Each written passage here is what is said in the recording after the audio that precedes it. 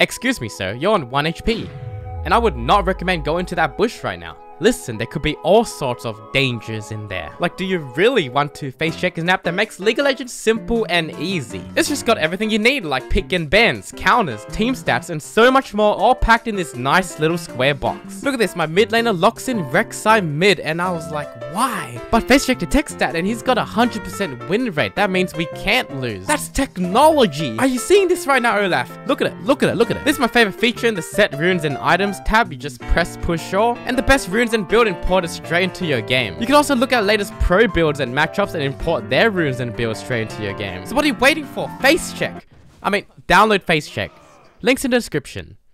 If you put your mouse over this little bulge right here, it's a lineup. So I was in this weird spot where I was running away from Graves, who's running away from Volley Bear, and I probably could just leave right now, or I could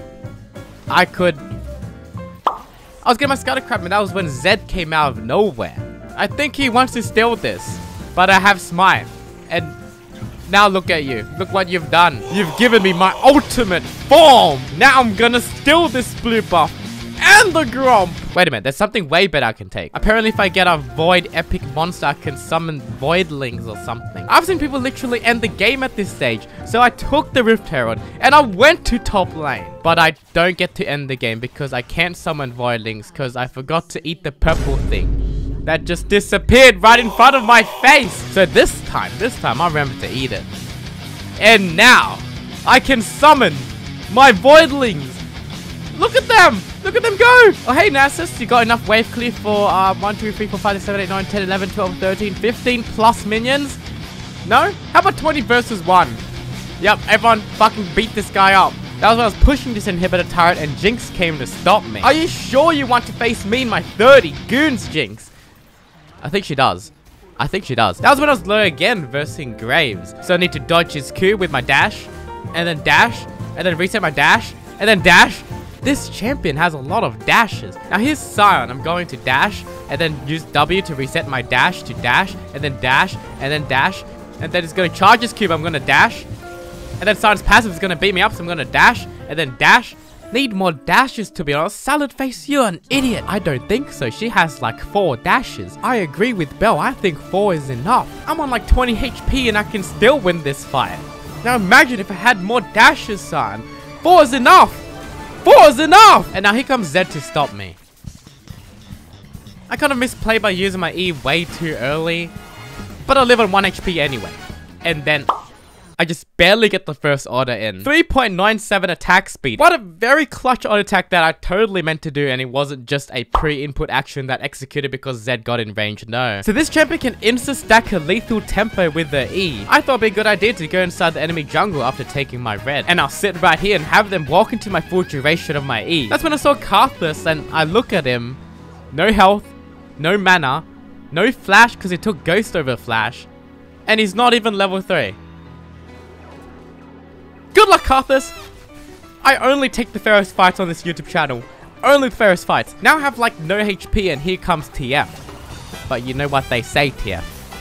No HP. It was more than 0 HP! But then I eat his purple thing and that locks me in place and I get hit by Karthus's Q. It's a good thing I have no HP. I need to tease this Nasus a bit to get him off his turret. So I walk up and get hit by his Q. Even take a turret shot on the way. And now, this is exactly the position I want to be in. Ryzen tells the team to grip. We have to end now or GG. Alright, I'll group up with my team over here and that's when Jhin gets hooked. So I go in to save him. But then TF ults in and stuns me. And then Nasus comes and chases me out. He chases me like a fucking dog until I have to blast cone over this wall. So now I'm the last guy alive. I'm probably gonna get pinged. Yup, it was me, guys. I was the one not grouping. I'm the bastard who left my team for the dead split pushing bot. The evidence is all there. Hit yes, we don't win. Sorry.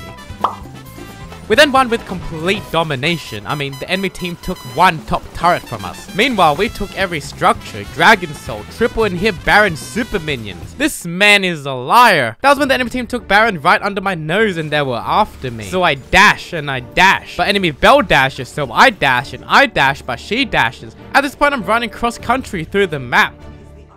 That's when Zed tried to kill me. But I kill him instead. Now me and Lucian are proxying each other. That's when Annie pinged that she was on her way. I have the confidence now to take him on. Thank you, Annie. Shortly after, my entire team dies at mid lane. At this point, I have about a 4.8 attack speed. Just leave it to me, team.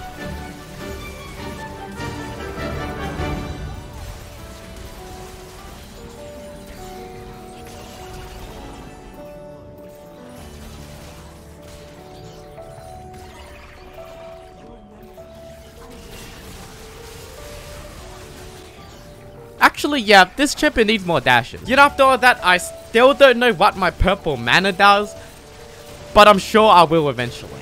Let's just appreciate this auto animation. As I solo Baron. I'm upset, Brian, I'm gonna be honest, mate. Oh, don't be. I just solved League of Legends. That was when I was taking this turret, but Tristana came and ulted me away. But I walked back and finished the turret anyway. And then I killed Tristana. See, I told you, Volibear, don't be upset. 1 health and I have all my purple mana. You stand no chance then. What does my purple mana do? Action then leaves the game after dying. Probably because he was versing a ranged top laner. That just sounds horrible. Now it's a 4v5, 7 minutes in. I still want to win though, so I'm gonna have to play like I never played before. That's when I blocked Ash's escape path, so that she has to walk back into the minion wave. I am fucking evil. She even shot an arrow at me like I'm a fucking monster. Oh wait, I am. I then made my way to this Samira who's been playing the game by herself. I thought I'd give her a little bit of a company.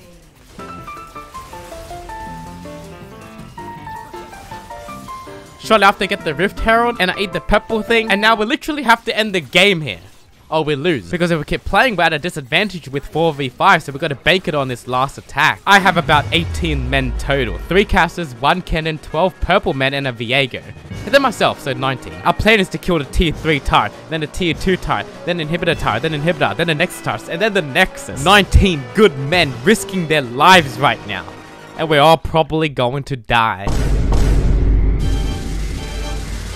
The operation started horribly with me putting Herald on the wrong side, so the enemy took Herald's first eye very easily. I had to make up for my blunder, so I went in the front lines to distract them.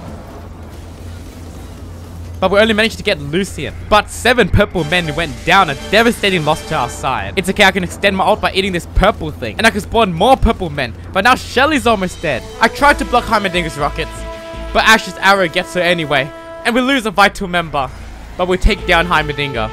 Both sides are suffering horrible losses. But as long as I can keep spawning my purple men, the tides are in my favor. I just need to not die. We're breaching to their base now. Just take the inhibitor turret. But Viego goes in. And then my cat jumps out and gets hit by Ash Arrow. The whole operation crumbling. Honestly, so fucking close. Yet, we were never there. So I tried to rush this scuttle to deny Kindred's mark. But I saw a little glimpse of her, so I tried to do it faster. One more auto. Are you serious? I was mad, so I took her moves just before she was gonna get it. And then she jumps over. Hi.